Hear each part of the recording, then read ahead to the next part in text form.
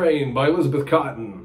This is an original Piedmont-style arrangement that I have put together based off of Elizabeth Cotten's version. So, you know, she plays a very distinct style of finger picking, and she actually plays a right-handed guitar flipped upside down left-handed, only she doesn't flip the strings. So if you've never got a chance to look up a video of her playing, I know there are a few of them out there. She did a Rainbow Quest with Pete Seeger, one episode, and I think she actually plays this song, but it's very interesting to watch. She does the bass notes with her, I think just a single finger, and the melody with her thumb, it's very interesting to see. That said, you know, Piedmont's just the way that I play, so that's the way, you know, I put this together.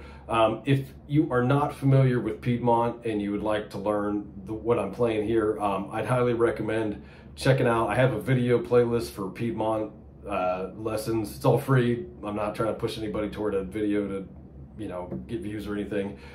It's just that I break down the basics of a Piedmont in that video, and I just don't want to cover it each time I do a Piedmont video here. So please check that out if you're not familiar. Otherwise, you may find yourself a little frustrated. Piedmont is a very simple technique, but it's really difficult to execute and to keep held down. It's hard to explain until you kind of see it. Like I said, once it finally clicks, you're like, wow, that just seems so simple. It's just your thumb and one finger, but it just can blow your mind when you're just trying to figure it out the first time. And I mean, I'm a banjo picker too. I've done plenty of 3-finger style and some 2-finger experimentation. You know, I'm not very good at 2-finger style, but this, you know, Piedmont has really blown my mind there for a while. So that said, let's get you to open up the tab that's in the video description. So all my lessons and tabs are free. I have flat picking guitar, I have some fingerstyle guitar. This is now my second Piedmont lesson. I have clawhammer banjo and mandolin. Those are all of varying levels of difficulty, all free. So I do have some ways to support the channel linked in the video description as well. But it's not really about making money. It's about kind of, you know, giving back. There are a lot of free resources available to me when I was younger, you know, trying to just to learn songs that I liked and just play better, and try to give back to that. So if you'd like to throw a coin in the tip jar there, it helps keep all these instruments strung up here. If you can't support the channel financially, at least give me a thumbs up. What it does is kind of gives you know, puts me into the algorithms there, and kind of helps there be more free resources to people out there who are you know, seeking this type of thing out. So there's a lot of stuff that's paywalled, really irritates me. You know, it's how some people make a living, whatever, but you know, if I can help out, you know, just help out in general. That's what I like to do. So let's dive into Freight Train. Okay, so Freight Train, let's get started here.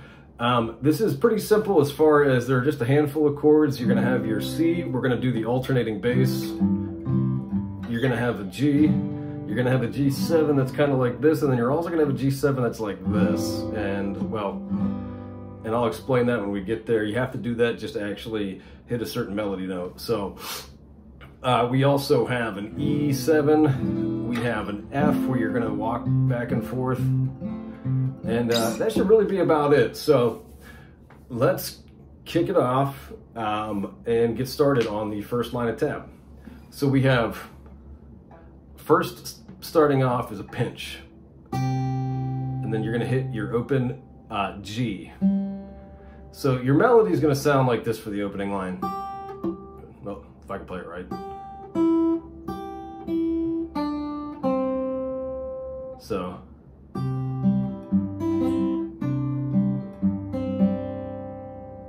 we're gonna pinch. You see two notes on top of each other, that's what it is. To open G, shift to you're gonna walk up to the G, another pinch, but you're gonna bring your pinky down on the B string this time, 3rd fret. Or I'm sorry, open G, walk to G again. So, real slow. Sorry, it's hard to slow this stuff down.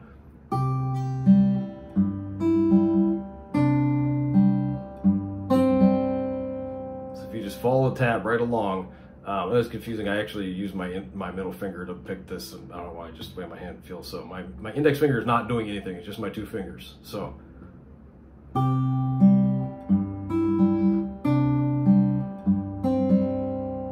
right, so now we're going to move to the G chord, and it's going to be a pinch like this. Your G note, you're going to hit an open B to your open D. So the melody after, so the beginning melody is do, do, do, do. Now we're gonna go.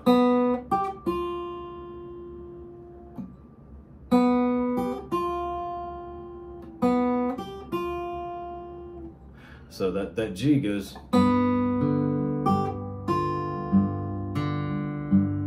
So the reason this is a little tricky, in Piedmont you usually have like a pinch, pinch. Well, we're gonna do two pinches back to back to achieve not only the melody note, but the walking bass. So you'll see under the G, we're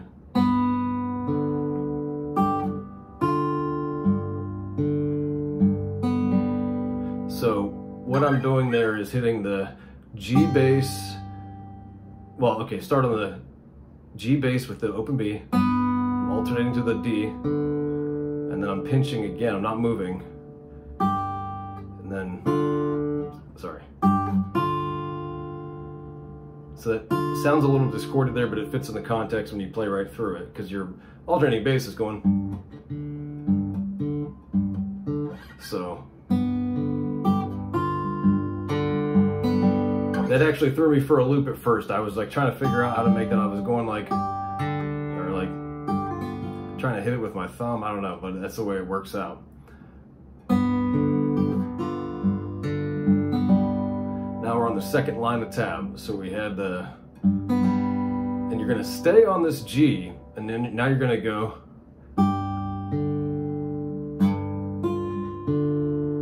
and now you're gonna shift. So you're essentially at a G7 here because of the melody note, but you're going to shift to this chord real quickly that's like this. And that's because a G7, I mean, I suppose you need to hit this F for your bass, this one. So you're going to go second line of tab, forget the little two zeros at the beginning, the open notes. We go to the pinch of the 3 and the 3. Now you're going to shift like this.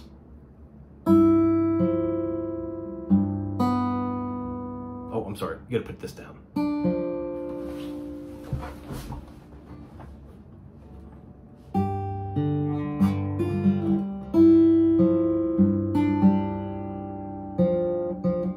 You hit that, I'm sorry, I hit the open G. We do it real slow.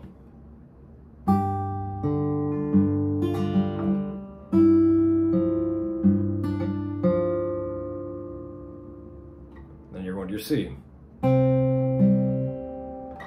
So when we get to the C, there's another one of those little tricks. It's a double pinch, back-to-back pinch. And it goes, so when you get to the C on the second line of tab, it's gonna go. Well,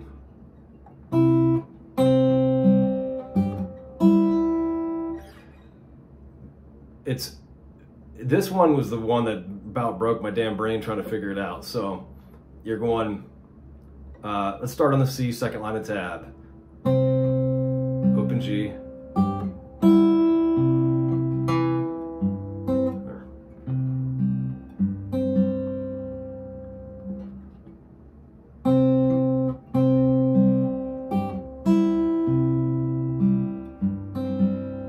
So when you play it kind of quickly through, it goes like from the C.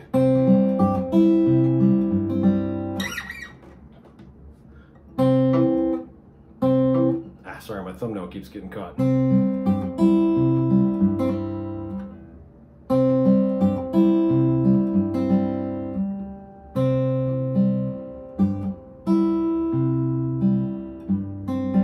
Trust me, you can get it. I was so frustrated with it, and it's achievable. It's just you have to kind of almost break that Piedmont like that pattern and kind of give it a little extra bit to make it work. Let's take it from the top of that, and that one we'll move into the second section, and then we'll wrap it up. It's a pretty easy song. Once you get it, it's not very, it's very repetitive. So from the beginning, I'll play it kind of at speed. I'll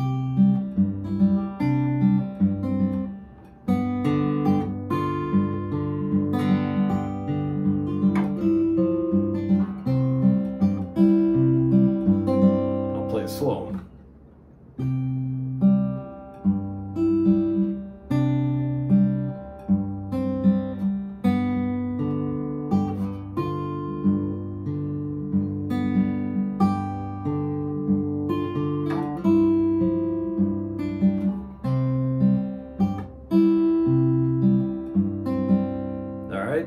So then we're going to move on to now, you'll see where they have the repeat cymbals. I was outside cutting the grass. That's pollen, not dandruff. Y'all missed my jean shorts from the other day when I was digging up a stump. So let's get down to this kind of second section. So I think you're kind of playing an E into an E7. It's kind of hard to tell, when she's playing. You're definitely hitting and making an E7 for the melody note, but it's gonna sound like this for this E. It's a really cool little bouncy beat there. So for the other ones, for our G, we were alternating between our G and our open D. C, we were doing C root and open G. And for this one though, I chose to alternate between the open E and this G sharp actually, and that's just so I can do that cool hammer on. So we're gonna pinch both form your E chord, we're gonna pinch both open notes on either side of the chord. So we're gonna go, if you were gonna do this without the hammer on, it would just sound like this. We're just going to hammer that on. Gives it a whole different feel. It's just cool. And then you're going to plant your pinky on your third fret and your B and pinch those. So that's pretty straightforward. None of that real crazy double pinch stuff from the beginning. And you're going to shift to the F. It's a partial F. So some people, and I think even Elizabeth Cotten does this, where some people will use like their thumb. And so, I don't know if it's just me. I usually don't have trouble hitting chords, but I think I'm just like too inconsistent with it. And you can use the same thing just down here. So I'm choosing to use the higher end of the guitar to play my, root bass notes here. So we're going F. Shift up to C. Put your pinky down for 3 and 3. So the E7 to the F quickly sounds like this.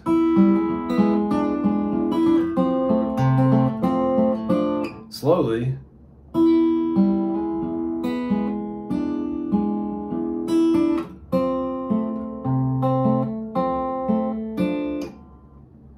We're going to move to the C. So this is the last part that's just a little tricky.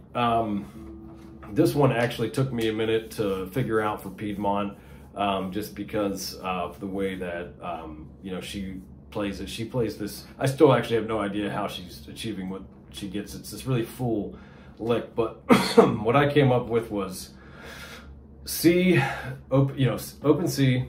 Let me just play it from the C on the second to last line of tab.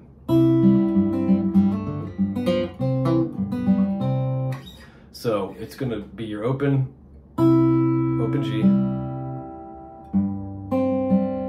Now you're going to leave your ring finger where it is, and you're going to pinch. You're going to end up making this. You're going to end up bringing your pinky down to make that sort of G7 again that we did earlier, but now where our fingers land, it needs to be your pinky. So from the C position, you're going to pinch the open G and the fretted G and hammer on to second fret on the G. And then as you go down to your your bass note for the open D string, you're going to hammer on your pinky. So like, so sound like, sorry, you have to hit that again. C,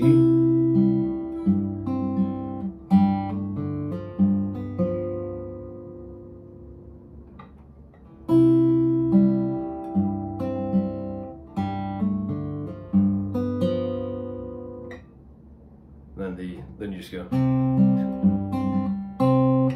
that's the end.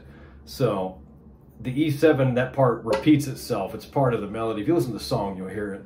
So let me hit that C to G7. I'll do it at speed and then I'll do it slow again.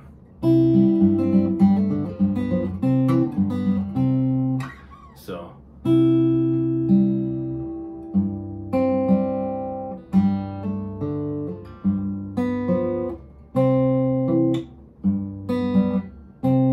So the whole section sounds like this.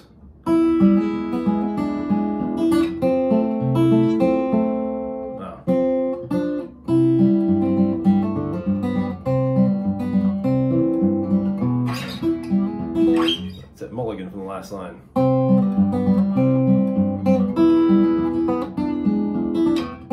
Yeah.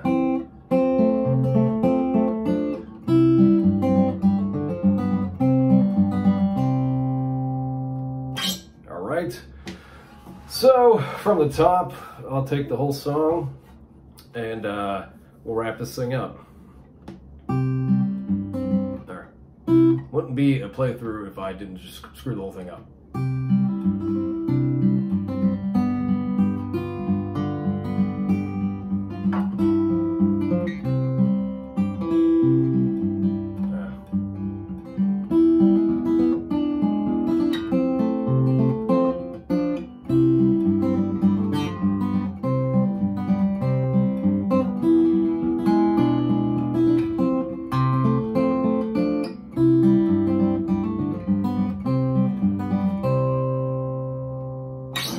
If you felt this video has helped you, please give it a like. It really helps more free resources get out there for other folks. So, until next time, thanks for watching.